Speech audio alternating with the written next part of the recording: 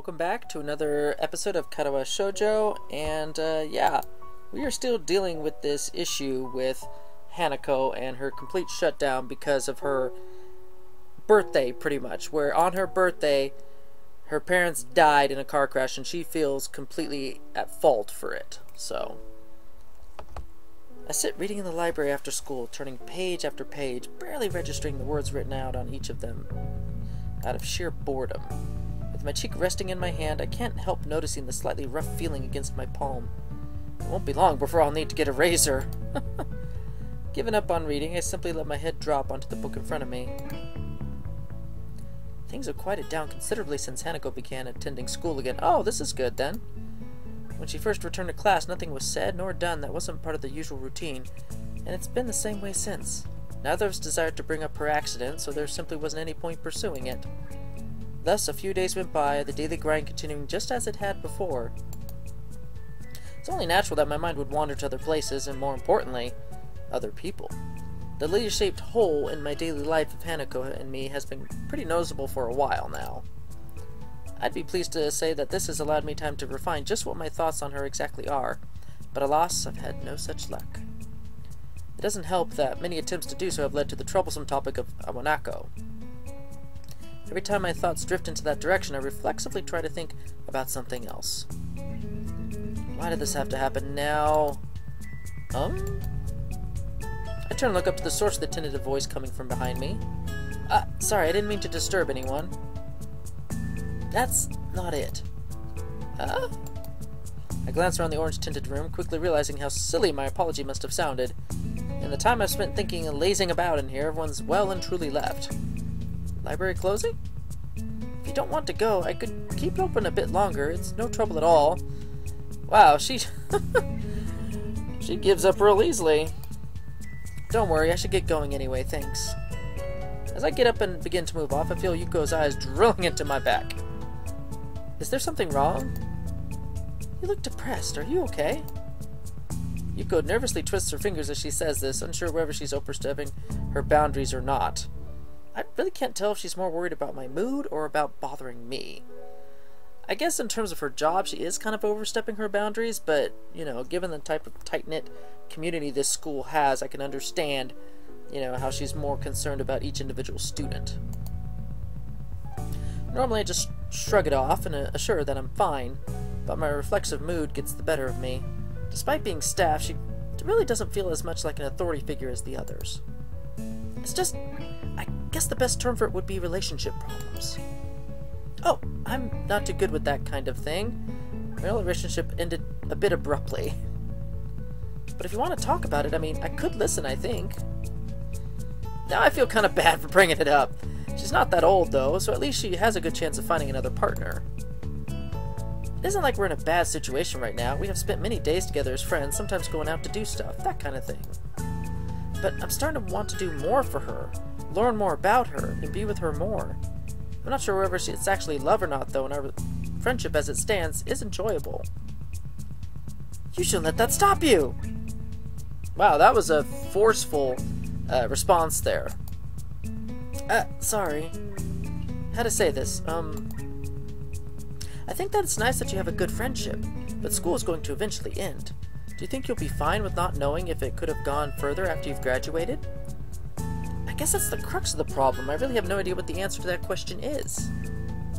Well, I can't really help you there. What your true feelings are is something you have to decide for yourself. But I think if you do love her, you should definitely say something. After thinking about it really hard, I decided that even though my relationship didn't work out, it's still better that way than never knowing if it might have or not. Wow, I never expected Yuko to sound so wise. It only makes sense that with more life experience than I, she'd have a better idea about this. While I suppose not very much was actually answered, talking to her has helped get it off my chest, and I have no doubt that I should confess if I really do like Lilly. I give a slightly frustrated sigh. If only reading so much actually helped when it comes to situations like this. She gives a girlish giggle, which only reinforces my view of her as being different from the usual staff here. In the end, it all comes down to what will happen after school finishes once again. Considering what happened before I came to Yamaku, it feels like being asked to keep up with a field of runners despite having started from a dozen yards behind them. It's just one more motive to move on from the past. The last thing I need right now is to get too caught up in that and getting homesick while I'm at it. Oh, back to bed already. These days are going by faster and faster and faster, apparently. Once again, I find myself calling Lilly. My phone bill is going to be horrific, considering this is international. Yes, thank you for finally addressing this particular aspect of international calling game. I was wondering if who's actually be paying for all these bills, these phone bills. But it's worth it.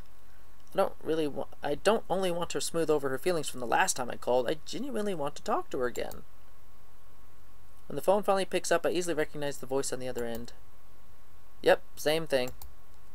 Hello, Mrs. Sato, may I, speak? Dang, I've forgotten how the rest is supposed to go. It's not encouraging to forget such a small amount of words, even if I didn't spend that long trying to memorize them. May I speak with Lilly, please? Hello again, Hisao. Are you teaching yourself English? Just a little. I don't think I'm too good at languages in general. Oh, don't say that. Your pronunciation was good. I'll get Lilly for you. Just wait a moment. I obediently wait as she goes off in search of Lilly, the other end going silent. Eventually, a much more awake-sounding Lilly than last time answers, the time over there being past noon by now. Hisao, are you there? Yeah, I'm here. Hi. Good afternoon. Sorry for taking so long. I was outside in the garden. Gardening? Unfortunately, I've found I'm no good at it, so I just smell the flowers. I think my fingers appreciate it more. I guess I could see gardening being very hard to do when you're blind. I mean, you kind of have to see how deep and where you're planting the plants from each other. I mean, I guess you could get it done, but it would be a lot longer and a lot more intensive of a job than, you know, if you actually had sight to do it. So I can see why it's hard for her. I take it Hanako's recovered a bit. See, she's the one who's bringing up Hanako this time, and I think she brought it up last time too. So she can't all blame it on me that the last phone call was a failure. She was the one who brought it up first. And she's bringing it up now again. Yeah, I just made sure she was eating, and eventually she righted herself. Thanks for the help the other day. I don't think I was really that much help. The main thing is that she's better, though. True. How's life over there, then? Sounds like you've been living in nothing short of a mansion.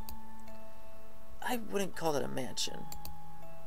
But it is rather large, is obviously what she wants to say, though modesty stops her. I'm a little envious, but it is her holiday. It's a nice house to stay in, though. There's a beach near here, too, which Akira's especially fond of.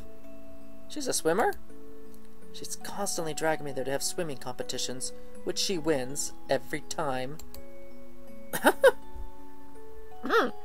I could see the ocean and the beach to be particularly terrifying for blind people. I mean, if you're going to be forced into a swimming competition out in the open ocean, open waters with someone, you have no way of righting yourself. You have no way of figuring out direction. Where's the shore? If you get stuck in there and all of a sudden the waves start pulling you out and you start getting, you know, massive yelling, you know, like, hey, come to the shore, that would freak me out if I was blind. I'm like, I have no idea where I'm going. I'm going to die out here. I'm going to be pulled out with the current and die and not know where the flip I'm at. So yeah, no wonder she doesn't like the swimming and Lily doesn't strike me as very athletic at all, so not being adept at swimming seems logical enough. The fastest I've ever seen her move is her understandably relaxed pace during her walks to and from the suburbs down the hill from the school. It makes the image of her swimming hard to imagine. The beaches there must look nice. They'd be less crowded than the ones around here, at least. Indeed. Akira says the area around here looks beautiful because it's so far outside the city. I only realize what I've said after I say it, but it doesn't bother her at all. It's still easy to forget that she can't see when she's not around, despite the time we've been friends. That said, the local accents sometimes make communication a bit hard. It's a constant reminder that this isn't home.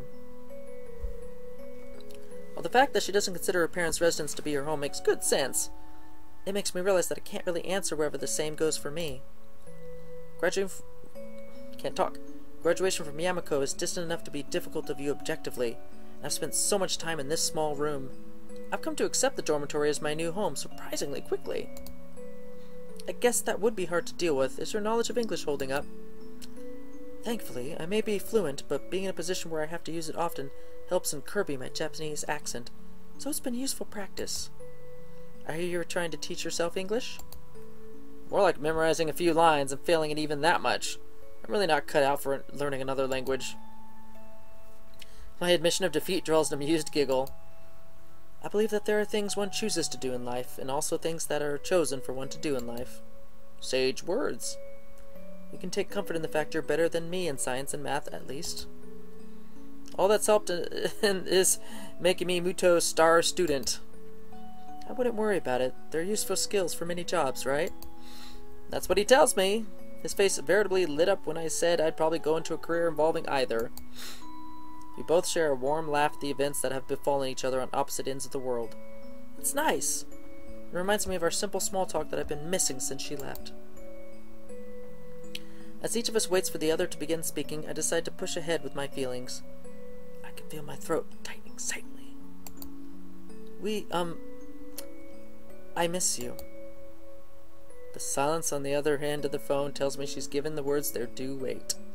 But as it goes on, I can't help feeling more and more apprehensive. The silence is deafening. Thankfully, the silence ends almost as quickly as it had begun. I miss you too, Hisao. Aww. Goodbye. That's it? That's it? You're just gonna reply in kind, I miss you too, Hisao? Click. Don't you want to talk more? Don't you want to explore these feelings? Whatever. Whatever. Goodbye, Lilly. Once again, the phone is hung up, simply and without any further ado. She's just like, oh crap, I've been leading this guy on too long. Now he likes me. What the heck do I do now? I miss you too. Click. Crap. I gotta rethink my plan. That light, tentative, almost shy voice, her warm and soft tone. I'd simply be lying to myself if I were to say that I don't recognize this feeling for what it is. With thoughts of Lilly dancing on my mind, I start anticipating her return. Today has been a most excellent day. It's probably the end, isn't it? Yes, it is. An end of another short episode. Alright. We are progressing fairly quickly through Act 3. So we're going to cut it off here. We're going to do a quick little save. Looks like we're going to be in another class with Muto. So we're going to be saving over this one. And yeah, okay, so we've finally broken the barrier. We've broken the ice between Lilly and Hisao. So they now have admitted to each other that there's something more here than just friendship. They actually genuinely miss each other, and probably for more reasons than just, you know, just hanging out. This is good. This is a huge step for them. Now, granted, they had to do it during long-distance telecommunications, which is not ideal, but the fact that it actually happened at all is noteworthy. So, for that, current scene renewal. I'm thinking she comes back in this scene. I'm thinking her trip to Scotland is over, and she's going to come back, and things are going to progress very quickly from here. So, we'll see what happens. So, until next time, see y'all later.